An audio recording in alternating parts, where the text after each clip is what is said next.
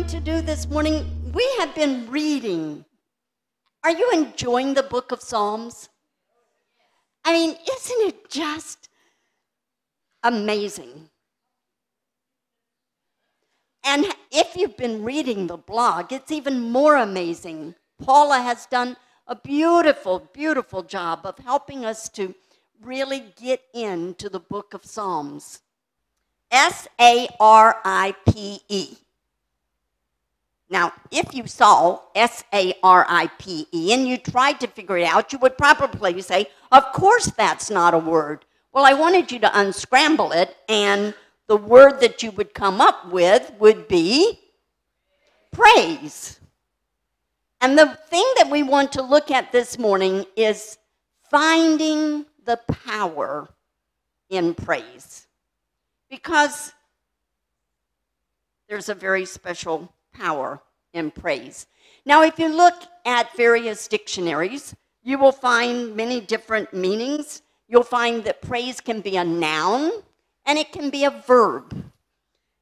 Some of the dictionaries say that it is an expression of warm approval, respect, and or gratitude. And then, of course, as a verb, it's that act of expressing warm approval, respect, or gratitude. We'll use it in both ways this morning, both as a noun and a verb. And we will look at finding the power of praise. Now, recently I was in Cape Town and I was teaching a course at the seminary there. And the course I was teaching was teaching strategies. And so we were in this big discussion about teachers and various teachers that they had had over the past. And I get very sad sometimes when I hear stories about certain teachers. And I don't know what kind of teachers you have had in the past. I'm going to give you two examples. I'm going to ask you, which one would you like to have as a teacher? Or if you think you're beyond school days, which one would you like your children or your grandchildren to have? And I've actually heard some teachers do both of these things. Teacher number one. Johnny, why are you doing that? That is stupid. Don't you know how to do that? Come on, focus, pay attention, do that again. You can do better than that.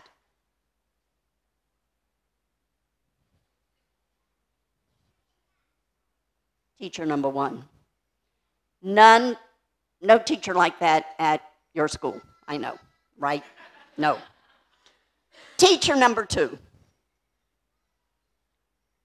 Johnny, I see you are working really hard, but are you struggling there a little bit? Let's see what we can do here. Well, yeah, this is good. You've done very well here. But, okay, what if you look at it from this side? Does it look different? What can you do now? Hey, that's very good. All right, keep going. I bet you can finish that in no time. I'll help you if you need it, but I bet you can do it. Which teacher would you want? Well, that's no question. No-brainer. There is power in the words that we speak. And adults sometimes can give such cutting words and can absolutely destroy a child's desire or will to go on. Just changing a few little things to find praise. Harsh words can destroy, but praise can accomplish much more than harsh words ever can. Here is a way that I want you to think about spelling the word praise. Praise. Pouring respect and inspiration into someone else. Think about your own children, think about neighbors, think about shop workers, think about co-workers, think about anybody. Instead of cutting them down, putting them down, look for ways to praise them. As we pour respect and inspiration into someone else, we need to practice celebrating their good qualities rather than their mistakes. And hey, we all make mistakes. We can learn from our mistakes. But we have to practice finding the good qualities, whether it's our spouse, our children, our coworkers, people that in the shops. We can try to praise instead of putting down. Praise can be powerful. Of course, I'm not talking about empty flattery. Just saying something to sound good, that won't work. But genuine expression of warm approval. While no one is perfect, no one is all bad either. Isn't that good? We can always find something to praise. Of course, some people it's easier than others, but if you work, you can always find something to praise. And praise is very biblical. You should have found that out this week as you were reading the book of Psalms. The book of Psalms is also called the book of praise. One Bible search showed, sorry, words get twisted here, that the word praise occurs over 350 times. Of those 350 times, more than 200 of them are in the book of Psalms. Praise, just like Bupi was talking about, praise. The two most frequently used Hebrew words are yado and holol, to give thanks, to celebrate, or to give glory to. The noun is tol, admiration and thanksgiving. Originally, the book of Psalms in the Hebrew scriptures was part of the writings. They had three parts. They had the Torah or the law, the prophets, and the writings. Psalms was part of the writings. And in Hebrew, it was called praise. But somewhere over time, as Greek became the more prominent language, the English Bible adopted the Greek word psalmos, meaning songs. That's because many of the psalms were meant to be sung, and they were sung using stringed instruments. However, the Hebrew word is more fitting because it is praise, a book of celebration, expressions of praise to God. But it also includes expressions of frustration. Have you seen that as you've read? Some of them, it just like somebody's heart is being ripped out as they talk about the frustrations, the agony. But even the Psalms that begin with the agonized words, my God, why have you forsaken me? If you'll read it carefully, it ends with a praise to God. Because no matter what the situation looks like, God never changes. He is still there. So, spelling praise, pouring respect and inspiration into someone else will work for all people. But let's look at another way to spell praise when it comes to God. And this is one part that I want us to specifically think about this morning. And the very first word is purposefully. Purposefully remembering about instances of the sovereign, eternal one. Purposefully remembering. A very powerful tool in our world today. We need to be purposeful in our remembering. It's so easy to just let bad times flow. It's just easy to give in, to complain, to let the hard times drag us down. Sometimes we lose the will to fight. But instead, we need to stand tall. We need to purposefully remember what God has done in the past So it gives us strength and courage to go on. As I said, Paula Ireland has been writing the blog for us, and she has talked about reading the Psalms out loud, hearing them, letting the expressions of the greatness of God flow through us over and over again. Jeremiah did this in Lamentations, and I referred to this a couple of weeks ago. But in the book of Lamentations, in the midst of the worst tragedy that Jeremiah could imagine or not imagine, he said these words. First of all, in chapter 1, he says, "My eyes overflow with tears. No one is near to comfort me, no one to restore my spirit. My children are destitute because the enemy has prevailed." And then in chapter 2, verse 11, again, he talks about, "My eyes fail from weeping. I am in torment within. My heart is poured out on the ground because my people are destroyed, because children and infants faint in the streets of the city." From his lowly position of despair, torment, pain, he became purposeful in remembering.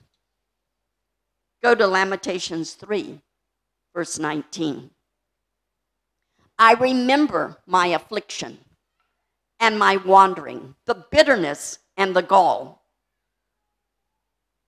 I well remember them, and my soul is downcast within me. Yet," and this is where he purposefully remembers, "yet this I call to mind." I purposefully, in spite of all of the problems, I purposefully remember, and therefore I have hope. Because of the Lord's great love, we are not consumed. The band often sings, "He's greater than our problems. He's greater than anything else." Because of the Lord's great love, we are not consumed, for his compassions never fail. They are new every morning. Even years and years and years and years later, the kids and I were at the beach this past week, and they got to talking about the waves coming in, and one of the kids said, "Coco, can we make the waves stop?" I said, "No, only God." "But don't they ever get tired?" Well, you would think. But from creation, those waves have just come. They never stop. And God's compassions are new. They are new every morning. Great is your faithfulness. Therefore I say to myself, the Lord is my portion.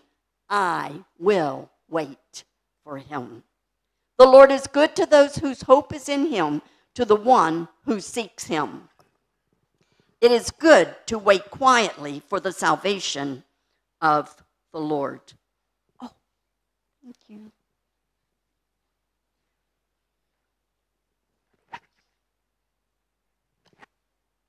Babu gave us an example last week from the book of Job. He too was in torment and pain, but he was purposeful in his remembering. In Job 19:25, after Job bemoans the fact that his sad existence, he boldly declares, I know that my Redeemer lives, and that in the end he will stand on the earth. And then in Job 23:10, he says, but he knows the way I take, and when he has tested me, I will come forth as gold. Throughout the Psalms, David does the same thing. He purposefully remembers the good things of God. Many times he recalled the times that God had helped him, like when the Philistines were after him in Psalms 56:13. These are most of the verses that we have read this week. For you have delivered me from death and my feet from stumbling, that I may walk before God in the light of my life. Or when his companions and all those that he trusted in failed him in chapter 55, verse 16 to 19. But I call to God, and the Lord saves me. Evening, morning, and noon, I cry out in distress, and he hears my voice. He ransoms me unharmed from the battle raged against me, even though many oppose me. God, who is enthroned forever, will hear them and afflict them. Men who never change their ways and have no fear of God. And then when he was being pursued by Saul, chapter 57, verse 9 to 11, I will praise you, O Lord, among the nations. I will sing of you among the people. I mean, he's running for his life.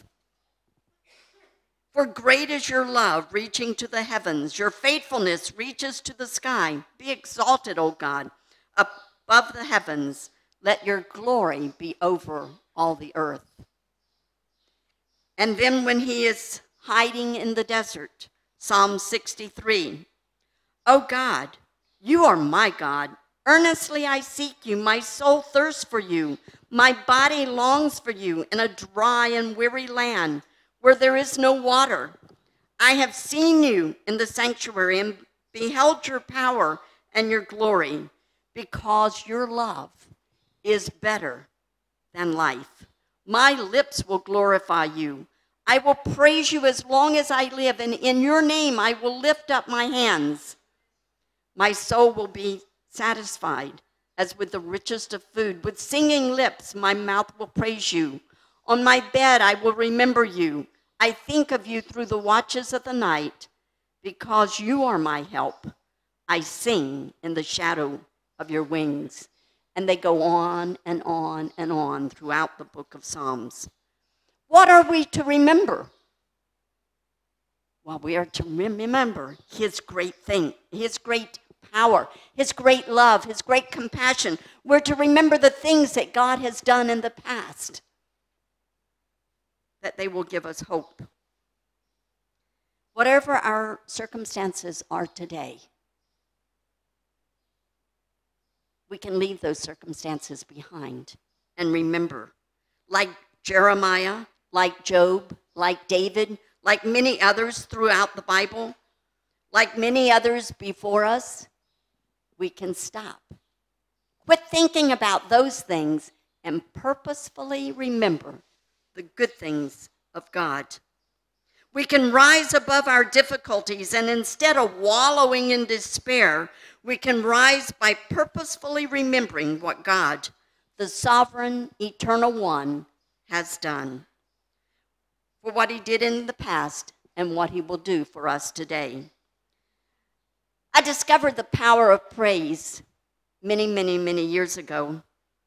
I was struggling to learn faith, and I've mentioned it here several times that my little mother was a woman of great faith. And I never had to worry about having faith, because all I had to do was call her. If I needed anything, Mother, pray. Mother, I need this. Would you pray for this? Mother, I'm in trouble. Will you pray? It didn't matter.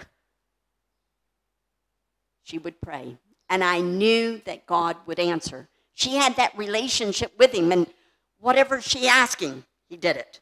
If we children were sick, she didn't have money for the doctor. She prayed. If food that she was putting on the table didn't seem to be enough, or if guests came by, she prayed. It was always enough. She prayed. So as a young pastor's wife in our first church, I sort of began to feel guilty leaning on my mother's faith. And I said, I think I should have my own faith. That's a dangerous thing to do, Be careful what you ask for. Because faith is not something you just get. Faith has to grow. And you have to have difficulties if you're going to find out what God can do.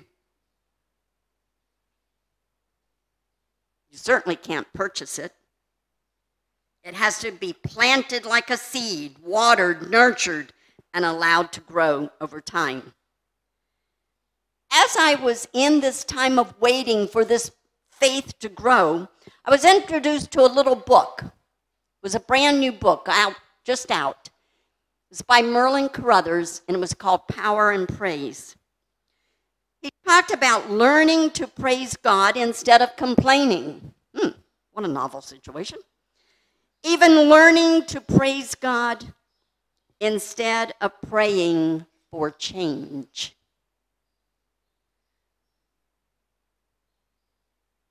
Again, Babu mentioned last week that when we pray and ask God for change, when do we want it? Now. Yesterday would have been better. Well, that won't quite happen. It takes time. And sometimes we want God to just quickly change our situation, calm that storm. But instead, we need to praise God for his mighty grace as he gives us strength to weather the storm. Now, if you're tempted to go out and buy the book Merlin Carruthers wrote, Power and Praise, I will caution you, because Carruthers goes a step further, and he actually says that we should not only praise God in our circumstances, but we should praise God for our circumstances. I've never quite been able to go that far. I certainly agree that no matter what happens, in whatever situation we're in, we can praise God. Because I know that God is greater than our circumstance. But I also know that some bad things happen because of evil that is in this world. Some bad things happen because people make wrong choices. I will not say that God certainly creates everything that happens in our life. But I know that Romans 8:28 is true, that all things, he can turn every situation for our good. Jeremiah, David, Job, all of these learned to praise God. When we praise God, it brings peace and rest for the spirit. Instead of spending hours pouring out our words in prayer, begging God to change the situation, we can just start praising him. Yes, we need to ask him for things, but after we give our request to him, then start praising him. Celebrate him, give him honor and glory. And I think this is what Paul must have meant in Philippians chapter 4, verse 6, when he said, "Do not be anxious about anything, but in everything by prayer and petition with thanksgiving, with praise, present your request to God." And I always heard, growing up, if you grew up in the church, I'm sure you got used to hearing phrases that later you wondered, is that really Bible? Our grandchildren did arrive this week. Some of you noticed my smile's bigger. And last night, my grandson announced, "Did you know the Bible says that boys are not supposed to hit girls and girls are not supposed to?" I'm going, "Really? The Bible says that." "Well, that's what I was told." I said, "Well, the Bible probably teaches that principle. I know the Bible teaches that, but I don't think you'll find those words."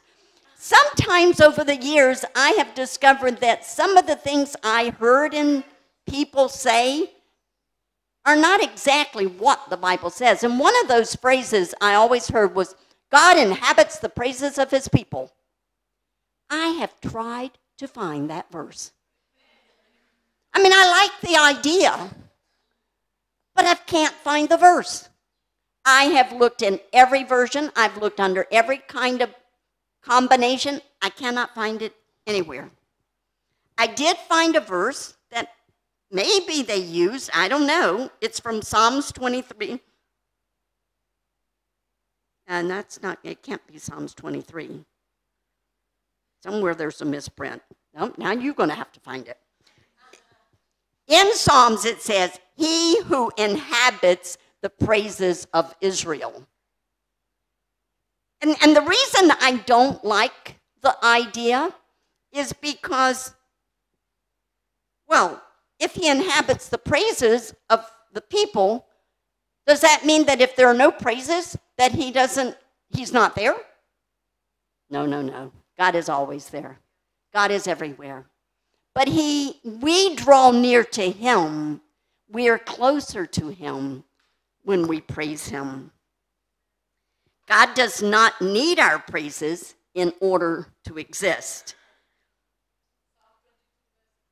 It's 22, verse 3, instead of 23, verse 2. I'm picking up your habits. Psalms 50 lets us know that he doesn't need us. It's we who need him. He doesn't need our praises. It's us that need to praise him. Why? Because when we praise him, we draw closer to him. It wipes out the circumstances that we are in. At least focuses our attention on him. Praising him reminds us of all the good things he has done and helps to give us faith and strength to endure our present difficulties.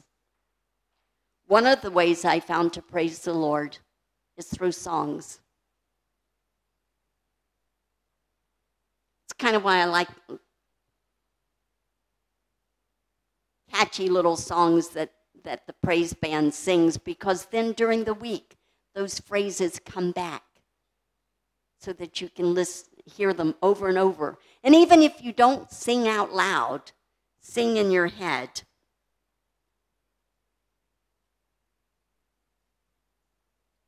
Many times, there are no words to express the way we feel.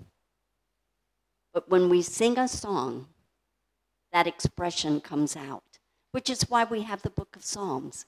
Because many times the writer felt something so deep that they couldn't really say it. So it came out in a song. Sometimes that song may be no more than a slight whisper, but it's there, and we can draw strength from it. There is power in praise. Bupe showed us that this morning. And whether we're praising our children, or whether we're praising our spouse, workers, God, there is power in praise. As we continue to read through the book of Psalms, I challenge you, look for ways to praise. Find a child and watch the difference that praise makes. Find a cantankerous coworker. I'm sure nobody has one of those. But find a cantankerous coworker and find something to praise them for. And watch the way that it turns things around. Just a little praise.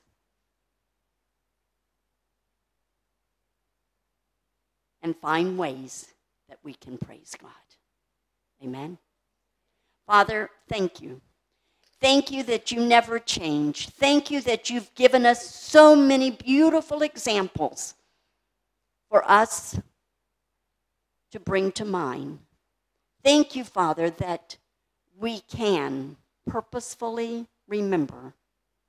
Thank you, Father, that our brains are so constructed that 3 things cannot go on in our brains at the same time. So when we're praising you, it blocks out the other. So, Father, give us strength and courage to praise you this week. Whatever happens in this great city, whatever happens in our lives, may we find time and ways to praise you. In Jesus' name, amen. So what are you going to do this week? We are going to find ways to praise. So here's what I want you to do. I want you to think about how you react to people.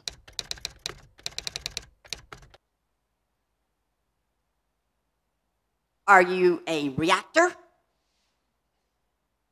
Do you tend to, why did they do that? Or do you think, wonder why they did that? Whether you give praise or put down, well, let's see. Why don't we plan to shift our position and learn to praise? Secondly, I want you to think about 3 people. Now, I've heard some of you talk about cantankerous coworkers, so I know that they do exist. But I want you to think about 3 people, and I want you to find some way that you can praise them this week. Now, you might have to pray hard for the Holy Spirit to show you, but you can find something. So find something to praise. Third, every day, think about how you can praise others. And fourth, every day plan to give praise to God, because that will give you strength and courage to do the rest. Who's having fun with this thing? So think about your own life. How do you react? Secondly, find 3 people that you can praise. Third, plan to praise every day. And most importantly, praise God every day. Go and have a praise-filled week in Dar es Salaam. God bless you.